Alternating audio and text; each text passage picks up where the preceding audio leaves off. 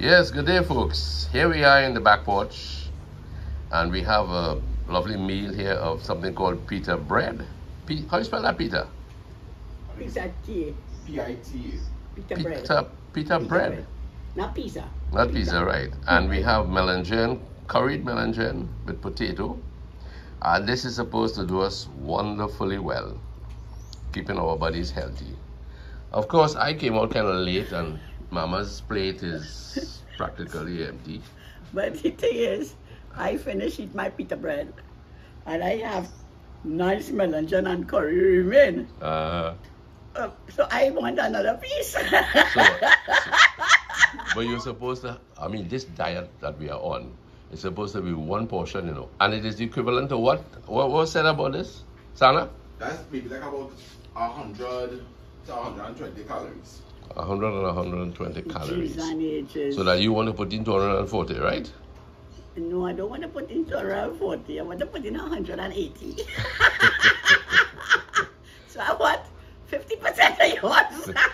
Okay. Since this is a thing of sharing, you go ahead and break it. Only just a little portion. Yeah, it's okay. You know, the curry tasted so good, but to just eat it by itself, it's healthy. It's very healthy. I'm feeling like I've had to eat a piece of your extra piece of bread. Well, I mean, Sana could well cook, you know. You could well cook, man. And because he could well cook, or cook well, we could eat well. How's she going on? Good? Real good. You make food look good, girl. It is delicious. Yeah. This melangen was cooked with 2 cupfuls of rub. 2 cupfuls, huh? 2 cupfuls. So we're supposed to get, our stomach's supposed to be satisfied. Okay. Well, let's flip camera here. So here's Lancy.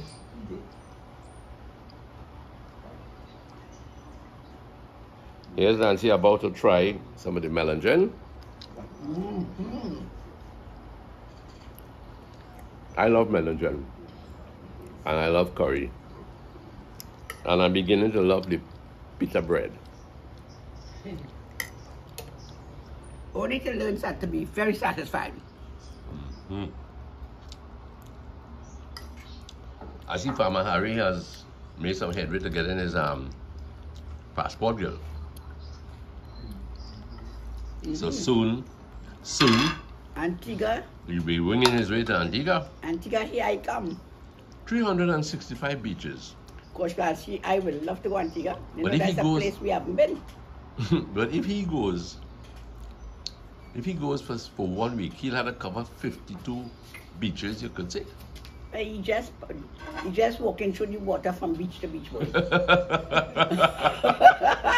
He just don't worry to come That's out. how he just crossed them streams going up. That's how he just cross the stream. He walking from beach to beach, corner to corner. That's another beach. You can make it. You can make You it. can make it. You can make it. Oh, gee whiz. Yeah, man. I think you need to clean your glasses a little bit, Louis. The one to You mean the... what I couldn't Yeah, I think there's a speck somewhere there. water do. Is it water? You good now, Val? Mm-hmm. Hey, are you freaking? You satisfied now, Val? Good girl. Me too.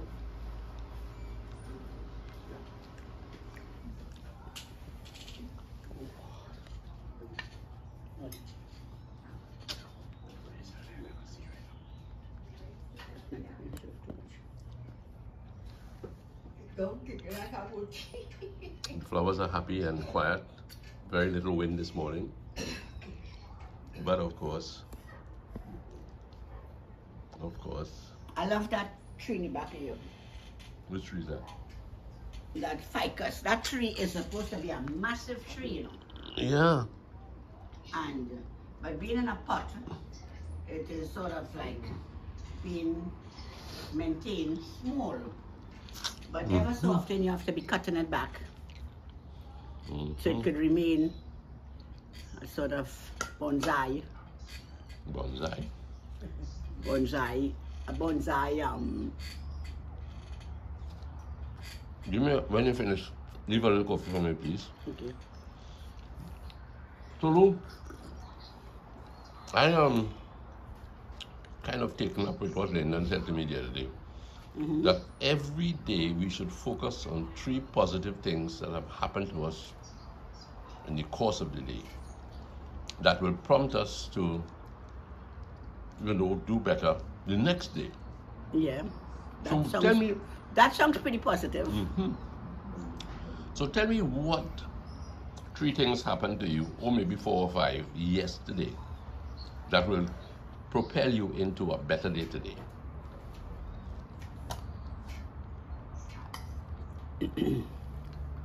Well, one wonderful thing happened yesterday was I woke up at 8 o'clock and I found you in the bed. Good. Did that repeat itself today? Yes, it did. Okay. And I look forward to that again. Okay. So why do I leave the bed early? Well, for one, I stay too late in the bed. Okay. And you're an early bird. You're a morning person, while I am not a morning person. But of course, that's where compromise comes in. Because I'm not a morning person, you will get out of bed and you will have your breakfast, and then you would read your Bible. And in that period of time, that's when I will come crawling out of the bed. So timing is a little bit different at the beginning of the day. Because now when I am ready to come out of the bed to have breakfast, that's when you may go back in bed.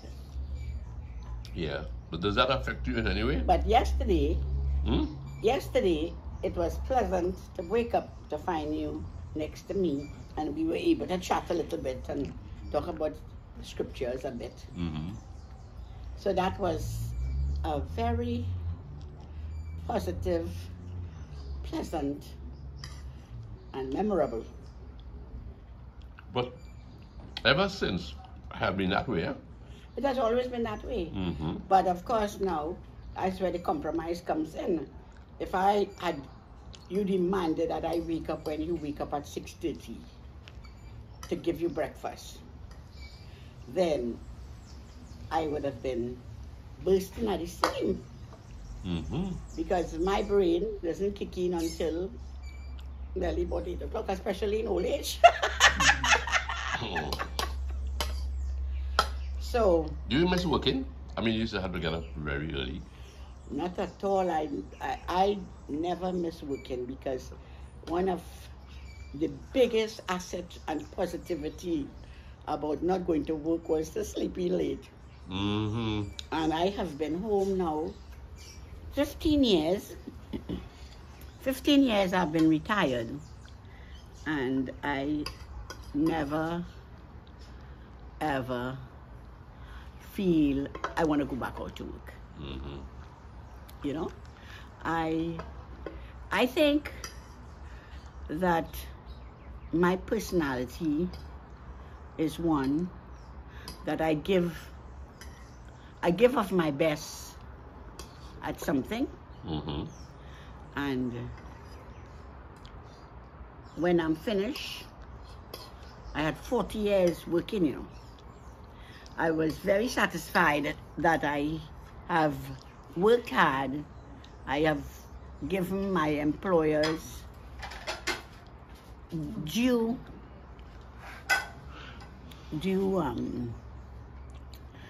I labored for my earnings.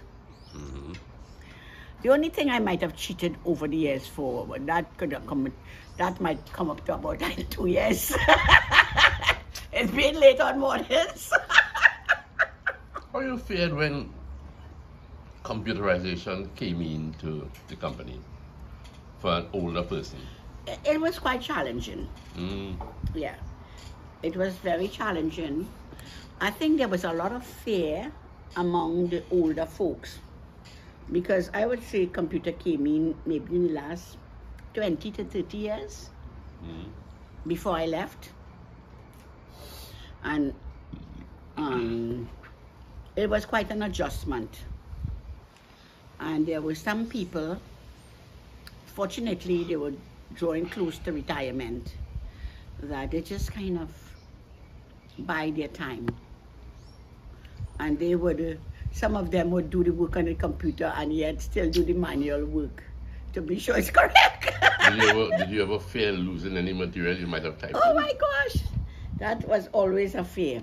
Mm. When something disappeared off the scene, I would be like, oh no, I've lost it.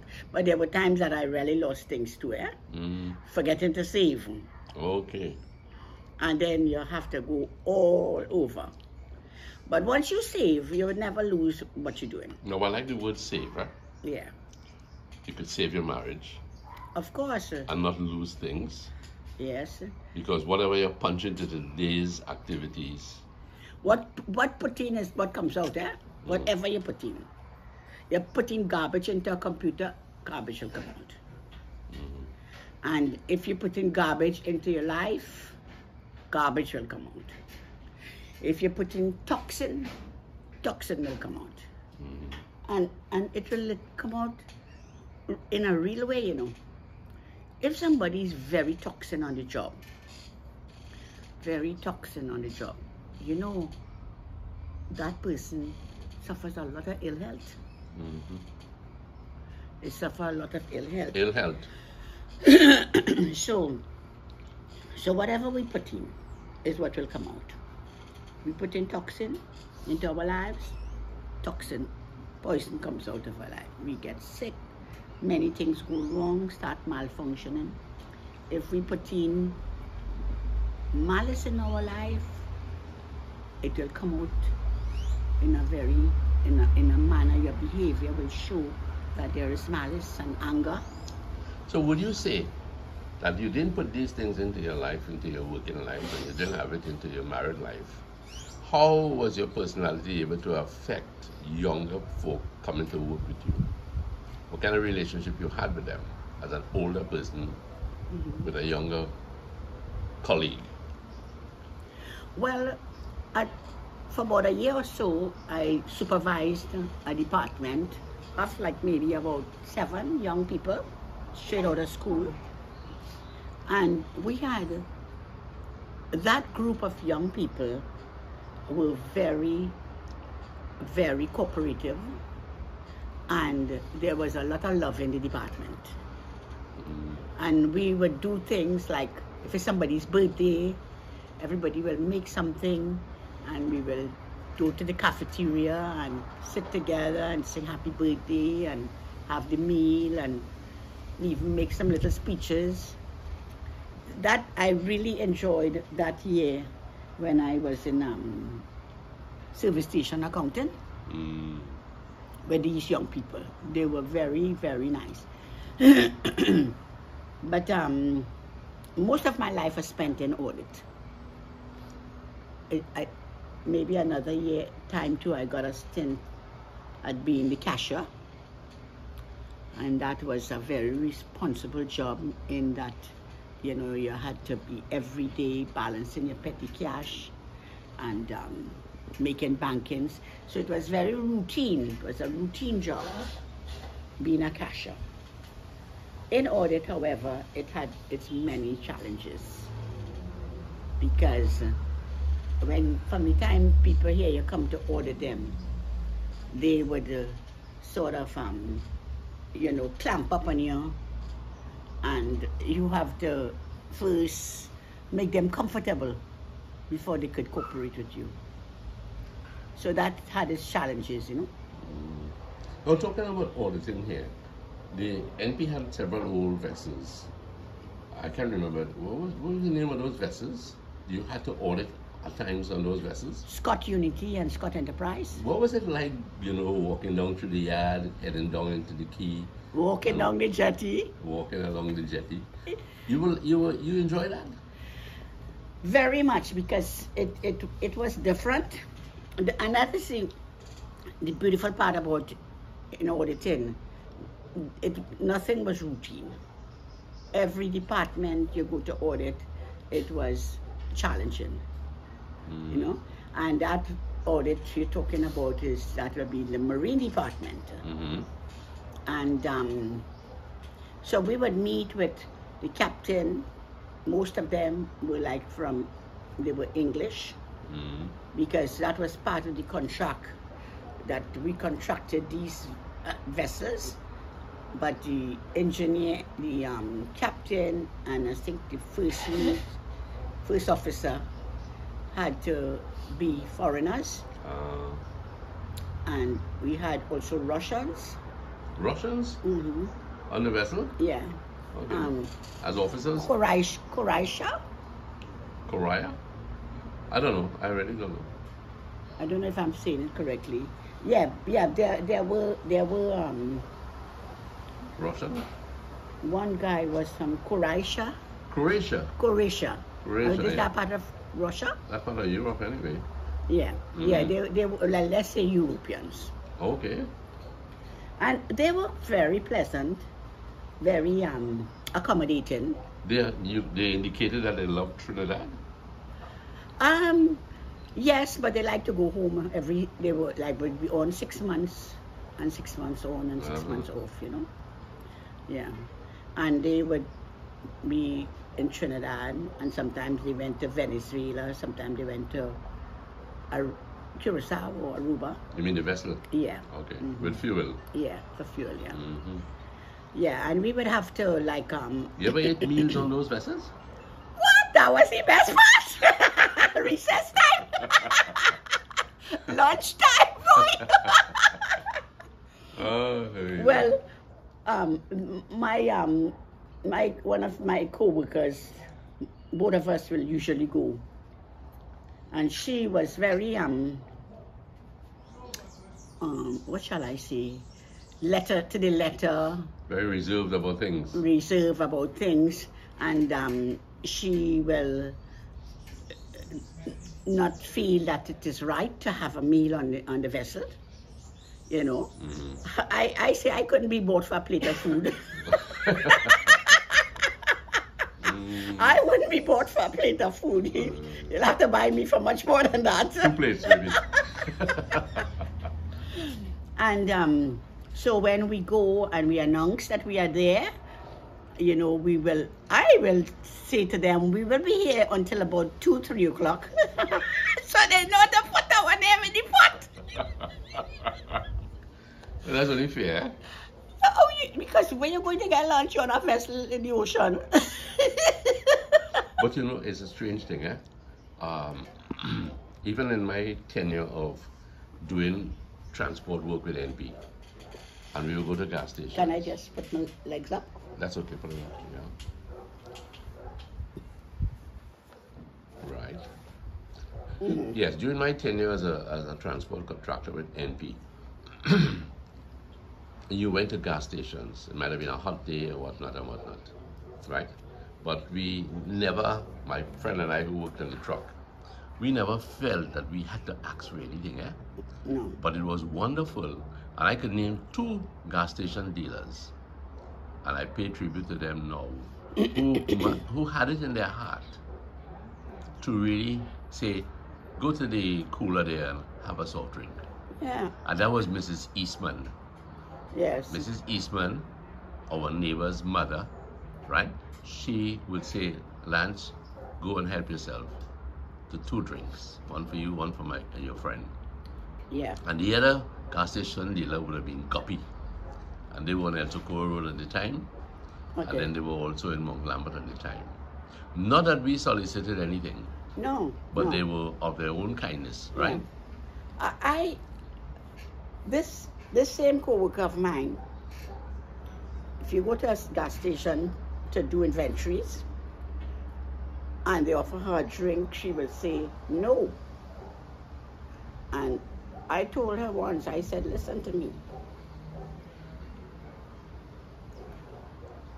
Yes, there are things like bribery, and the people do try to compromise you as an auditor. A drink or a plate of food cannot compromise me. And unless you got a very good appetite. And honestly, I like to appreciate kindness. A lot of people don't know how to say thank you.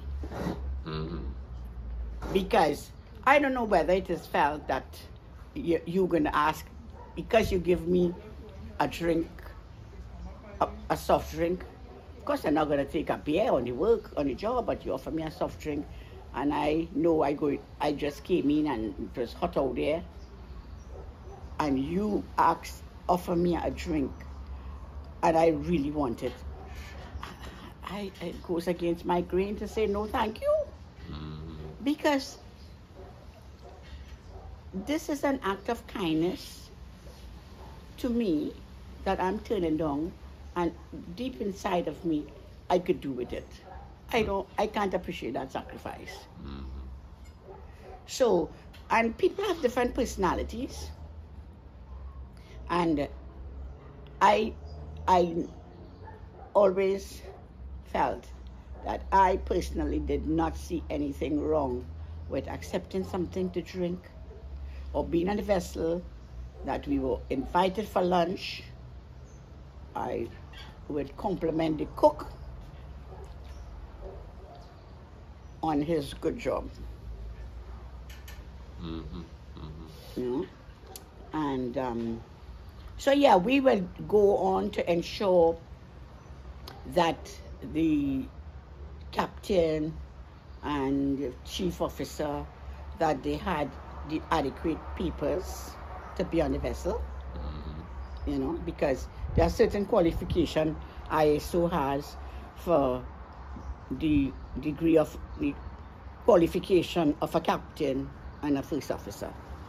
So that's one of the things that we would check when we go on the vessel. Well, you know, Louise, talking about accepting a sense of integrity is really very important. I remember there was a transport, there was a driver belonging to a private company, and he had gone to make a delivery somewhere. He was not an NP employee, but a contractor. Yeah. A driver for a contracting firm. And he had gone to some place, and while they were looking over the invoice, he saw this, I think it was a pen on the table, and he picked it up and walked out with it. By the time he got back to NP, he was fired, you know. Oh, NP don't make joke for Do? I tell you. He was fired. I mean, you let a pen compromise your whole family, reputation, you know, employment. But, as easy as that. Yeah.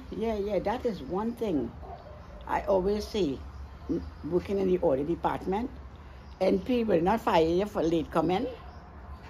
They wouldn't fire you for probably even not performing well on the job. But you touch the company money or their assets or whatever, no question. And the reputation is important. Yeah, no question asked. Is out you go immediately. So that was a kind of hard part for me during my time in auditing. That when you would go to surprise visit to the cashiers, and the money is missing, that you know this person is going to be fired. So let's go back a little bit now to yesterday's gains. Right. as regards to what it has done for you today. So you see, lying in bed and chatting and maybe reading our Bibles, right? What other thing came out of it? You mean the other? Yes, you must have some gains. You remember your morning is the not gain out of that, or what no, other the gain, things? what other gains you acquired along the way. Right. Because the exercise is that every day we're supposed to be multiplying our gains positively. Right. Okay. Well, Lasana Lasana cooked yesterday, which she has been doing most of the days. And so because he was cooking, it was not my day for washing because that's Tuesday's a slow day. So I had some time and I was able to go through some pictures, lots of pictures that have been a job that I have to do to get some of them into albums, pictures taken out for different reasons. So what happened when you were doing this? It stirred your memory, it stirred your yes, fun memory? so I spent like maybe almost 2 hours sorting out some pictures because you had been asking me about certain pictures and I would keep putting you off and say, Lancy, I don't have time to go and look for that for you now, you know. So I didn't get the particular set of pictures that you wanted, but I was able to get some that was of interest to you. And so I felt that I have achieved, to a point, a request that you asked of me a little while. So that was a positive thing. Right. Of course, in the process of doing that, I was able to look back down memory lane, because you know when you're sorting pictures, you want to put them by groups and whatever. Pictures, love pictures with you and I for that special album. Family pictures, pictures of friends, occasions. Because you know, long ago, it's not like now you have all your pictures on your camera and you download it on a flash drive and or whatever. What we have, years and years and years of pictures, hard pictures, as they call it, hardcover pictures? Hard copies. Hard copies. So I was able to sort some out, which I now have to put in respective albums. So that was another positive thing that I did. And then in the afternoon, Valerie and I went for a walk, which was good because I did start off. So that was my second day of going to walk. Very good, very good. So how is this going to motivate you today? Well, this morning, my timing again was good. You were in the bed. Right. And now you're in the hammock. And now I'm in the hammock. And we are talking about what was done yesterday. Right. So that's another positive thing. Very good. Well, maybe I should come across a little bit here now. I enjoyed yesterday staying in bed. All right, let me hold that for you. I can jot down a couple of things here, right? I enjoy staying in bed, chatting and reading. And, of course, you brought me breakfast in bed. Well, that, I forget to say that. But anyway, it's better you say that for the table turn around, you get breakfast in bed. Well, you got breakfast in the hammock this morning, right? We had a very healthy lunch meal cooked by Lasana. How do you pronounce this word? Gyro, what? That was for breakfast. And we also had it for lunch too. No. No? Daddy, that was in the afternoon we had that. In the afternoon we had that? Yes. For lunch I had... So what is it? This gyro? How do you pronounce that? Sana? Pizza. It was pizza bread. Pizza bread. Pizza bread. Just pizza like what bread. you had this morning. Yeah. But you know, I often have a lot of problems with this gyro and gyro. I'm not even sure what it is. Well, if you're a Lebanese, you might say gyro. But as a Trinidadian, we might say gyro. Right. So then For lunch, I had lentil peas, rice, and peanut butter chicken. Wow, that was really good. Yeah, that was a tasty meal. The proteins were really coming up then. Wait a minute, did we not have turkey with that? Turkey the day before. Turkey the day before? My goodness. You're tying up your days, bad boy. Yes, it's true. I need to go back in bed now. But anyway, I was reading a very fantastic story. Oh yes, of course, I forgot you started reading. Written by But we didn't Oscar. finish it yet. No, it's still to be. Well, you could I don't read to finish. Right. I read to enjoy. Well, you could continue it for me. Sometime today, yes. And Louise likes No. to be, no, Louise likes to be read to, you see. And she still hasn't started or finished or got halfway through The Ghost of Cora. But it's all right. I gotta start over. How many times you started that book, dear? When that's the trouble, I keep starting it. And then you can't remember where you And then I reached? don't remember where I reached, and I go back again. Yeah. But I tell myself I'm not reading any book until I read your book. Well, no, I think you better not punish yourself. Read whatever comes to hand. Otherwise, you'll miss a lot. No, man. Loyalty is loyalty, man. Anyway, the story I was reading by Oscar Wilde is a young fisherman goes fishing and he pulls into his boat a mermaid. He falls in love. He's depressed when he understands that he can't get her. But then he asks, how could this work out? And the big task that he has on his hand, as dictated by the mermaid, is you must part with your soul. He says, I don't even know what my soul is like. Cheer me. So he goes to the priest, and the priest says, no, what madness is this? You cannot part with the only thing that has value to life, your soul. You can't part with your soul. That's a hideous request. I'm not going to pray for that. And he says, but the soul means nothing to me, and love means everything to me. Love is in the air. Love is in the air, and love is everything. I will sell my soul. I will sell even heaven. I wouldn't want you to sell your soul for my love, eh? No, that is something that we can't do. That's something I will not entertain. We could be soulmates. Soulmates. Soulmates. Right. I don't want your soul, but we can be soulmates. So the man goes and the priest says, you better remove yourself from here because this is a terrible thing. The soul is worth everything. So he walks away from the priest and he goes into the market area. He's wondering, he's distressed about this love that he has for this woman. He needs her, he'd do anything to get her. Love could make man crazy, Yes. yeah? He has to even leave his earthly location to go and live in the sea with this woman, right? You be willing for all that, boy, let's see? Well, there are people who do all these things. Now, you have to draw the similarities in life from the story. Yeah. There are people who will sell their soul for the love of a woman, regret it later.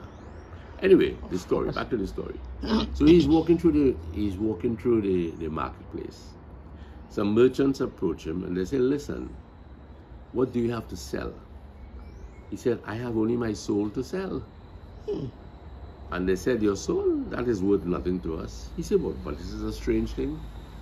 Because the priest says my soul is worth more than silver and gold. And you're telling me that my soul is worth nothing. So what, this is such a conflict going on here. So they said to him, why don't you visit the witch upon the mountaintop? And he goes there, and the witch is beautiful, but the witch has a problem. She falls in love with him. But yet, she's at the command of the enemy of our souls, the devil himself. And she says, tonight, you come and you dance on the mountaintop. And he goes on the mountaintop, and he dances with the witch. And then, while he's dancing, he sees the image of a man standing in a corner in a dark cloak with a dagger in his hand. And it would seem that not only his soul must be sold or parted with, but also his heart. He will die. Well, you remember his quest is that he wants to get into the sea, That's to right, live with yeah. the sea folk. So But now, yeah, he needs his heart. well, you're going to lose your heart and your soul for something you love. What does it profit a man if he gives his own soul and suffer the loss of everything? What does it profit if he gains the whole world and suffer the loss of his soul? So he is prepared to suffer the loss of his soul for someone he loves. And that has always been, well, that's as far as I've got in the story. I'm sorry that it sounds like I'm cheating on the end. But maybe another time when I've read further and see the outcome Well, of when it. you finish and read the book for me, you will. Yes, we So you will. won't have to read it again. We will follow up with this. Yes. So then in the Because evening... I am looking forward to the end of that story. Very good. So in the evening, I went for a walk. And I must tell you folks that since my heart attack, since my inability to walk and my muscles have shriveled up, I am beginning to feel comfortable in myself again. And therefore, walking day before, yesterday, and 4 days last week, I have begun to feel a lot better. Congratulations, man. I can see it, man. Thank you very much. And the environment here is pleasant, it's quiet, it's encouraging. We have very selective meals by Lasana, and we have good company in Valerie and in Louise. We have very good neighbors. We've had good visitors to the home, and we really appreciate the quality of life that we have. My one desire would be today that folks everywhere, young, newlyweds, people in older marriages, people divorced, that there would be a measure of peace and quiet. There would still be that God will grant that grace that people could find quietness. Peace on earth. Peace on earth. It's possible. It must be something to inquire of. And I like what someone said recently, that if we're not seeing our way, we have to pray. We have to be like beggars when it comes to seeking God. We have to keep on begging, begging, begging. And God loves beggars, people who inquire of Him, people who want His help. He's not going to hold back that grace. So Louis, this sounds like a little bit of preaching. Just now, wait, let me, all right, just. So what, you're focusing on something? Let me just focus there. On that. On what? Curtain. Where's the curtain? Across there? Okay. Get up and go closer. No, wait, I'm looking at my neighbor across there with his dragon fruit. Francis! What's up, man?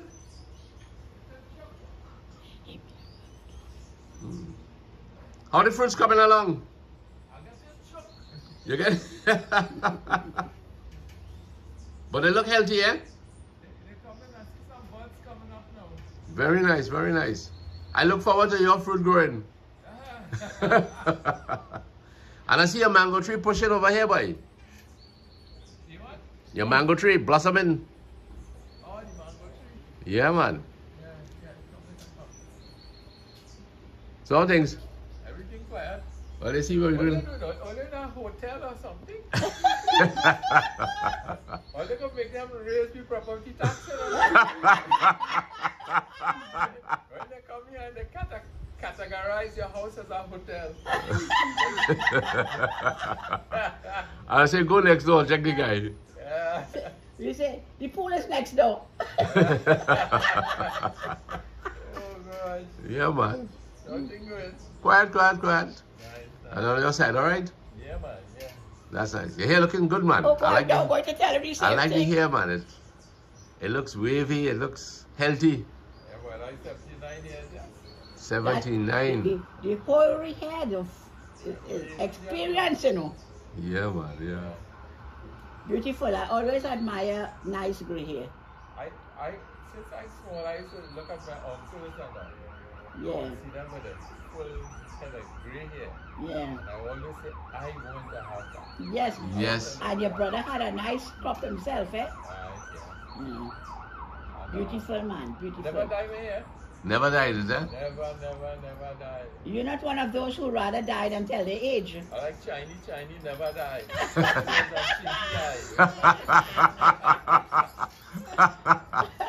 had shiny, I never dye. Never died. Yeah. That's Never good, die. boy. Yeah, man. How you found where the tree growing in front? Good?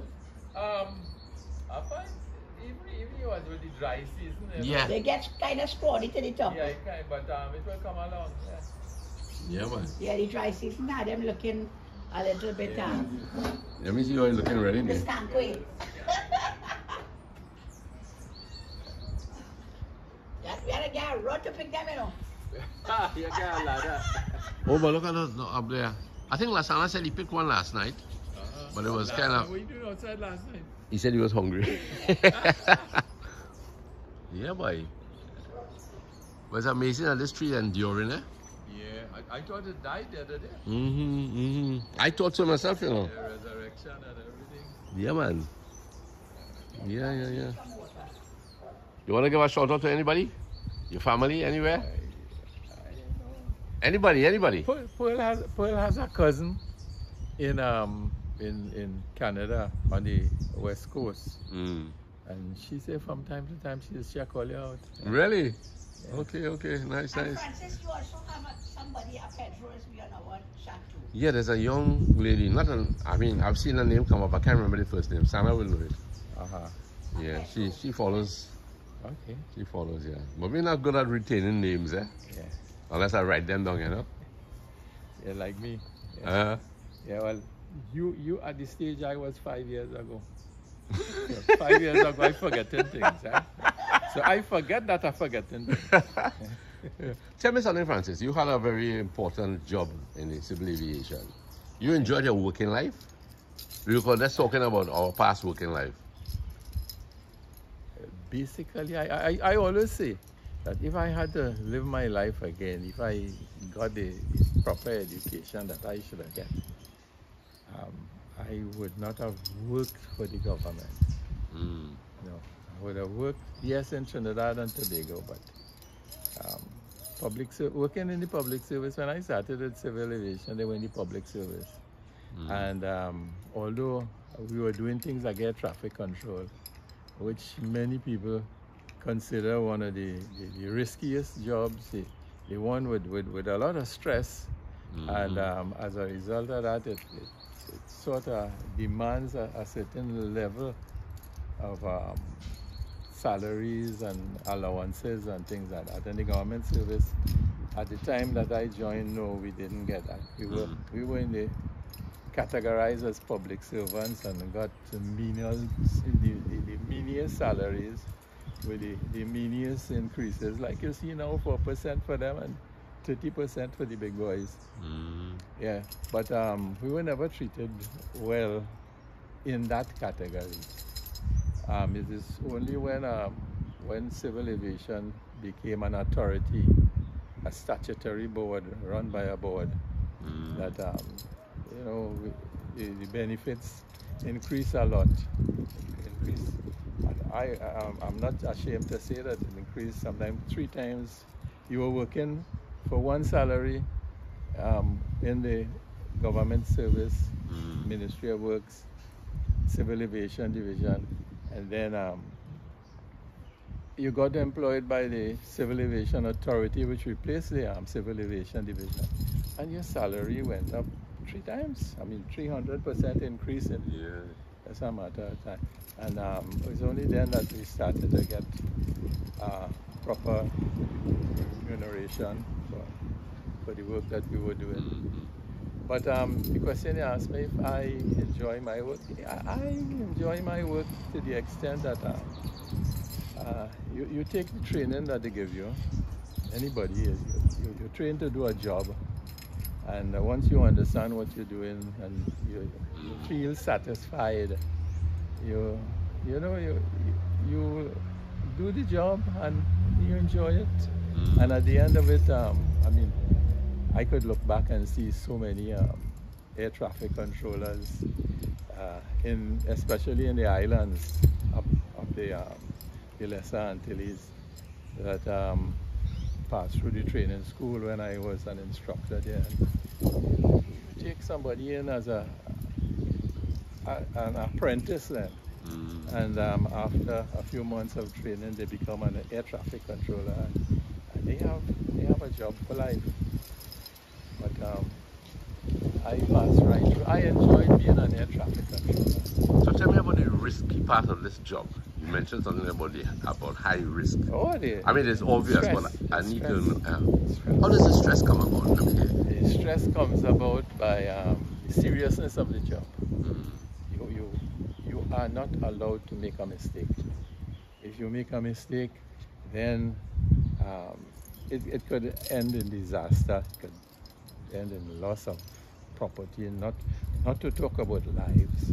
And I mean, with the size of aeroplanes that they have now, you're talking about hundreds of people that could perish in one accident, as you see. We have a few examples that are throughout the world in the past. But that stress alone, if you make a mistake, it could be disaster. So what provision is made for someone under stress in this job to retain?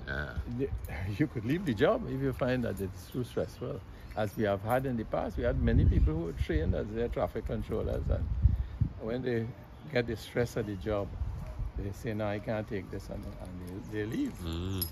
But yes, there are areas that you could get counseling and things like that. Yes, and you could move on to other things. But I enjoyed being an air traffic controller. What about the job you liked? You mean other than that? No. I mean specifically the air traffic controller. Oh, you feel well. The most satisfaction you get is from training people and changing. They come into the classrooms at the beginning, and they know very little about air traffic control. And then at the end of your period of training and testing and all sorts of things, you produce air traffic controllers. And you look back and you see, I mean, people who, and I'm not talking about the highfalutin people. It's more gratifying to take the grassroots person, as we have many in Trinidad. Many of us in air traffic control came from meager backgrounds, and we did well. And right now, a lot of the air traffic controllers, they are like that.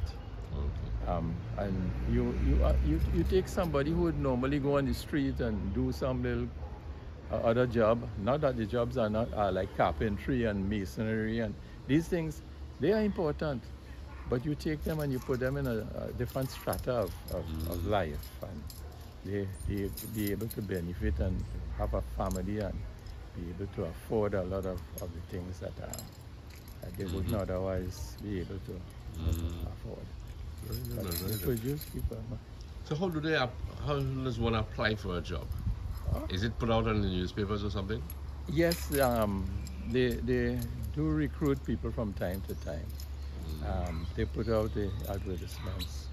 The requirements, I'm not too sure what the requirements are right now, but and this is because I am a retiree and I am back in the 20th century as an air traffic controller. We are in the 21st century now, and it's a different cup of tea or kettle of fish, as you may call it.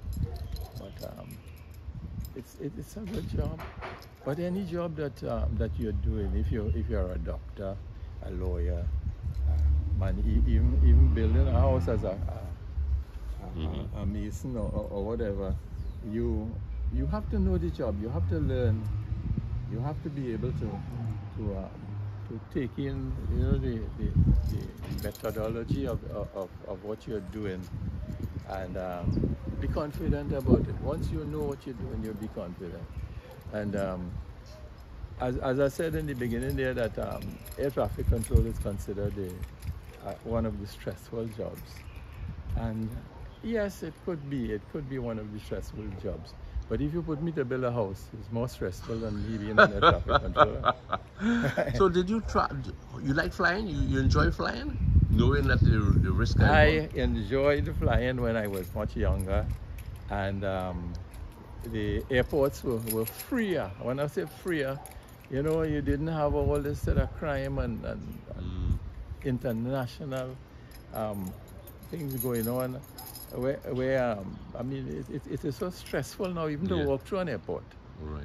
You don't know if you're doing something wrong, if somebody's going to hold you, if somebody's going to strip search you, if you're traveling and things like that. It does have its stresses. And if you're traveling, like long ago you're traveling, you want to enjoy it. You want to go on board the aircraft. Oh, it's nice, it smells good. You get a different food. A lot of people travel because they enjoy the airline food. now you don't even get food. You get dinner with a pack of nuts. Yeah, I don't Or some little snack. I don't walk with your doubles. Well, that's a common thing now, yeah? Walk with the doubles. Yes. Yeah. But tell me, did you ever go abroad for training or anything like that? Oh, yeah, we do a lot of training abroad. Air traffic control itself is being taught in Trinidad and Tobago, but when you move into the other facets of aviation, like airworthiness and licensing and different things that Civil Aviation Authority is responsible for. A lot of it is done abroad. Yeah. Interesting. A lot of it is done in United States or Canada or United Kingdom. So is there any consultancy post that you could, even as a retiree? Not at my age. Not at your age? No. Well, I was never really attracted to that. I just moved out of it when it was time to move out and make room for the younger ones. Right. Yeah. This is a flying insect here. That's a bee. Yeah. A honeybee. Yeah, man. Francis, thank you very much. Okay. I really appreciate that. Okay, Lance. Anytime you have any subject that we could discuss, I'm not over the fence. So thanks again, brother. Yeah, okay then. Good All the best. Thank you too. That was very informative. Well, Mamalu is gone, so I guess we better call it George.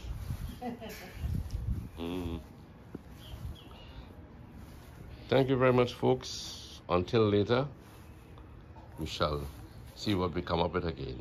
Thank you for listening and being there.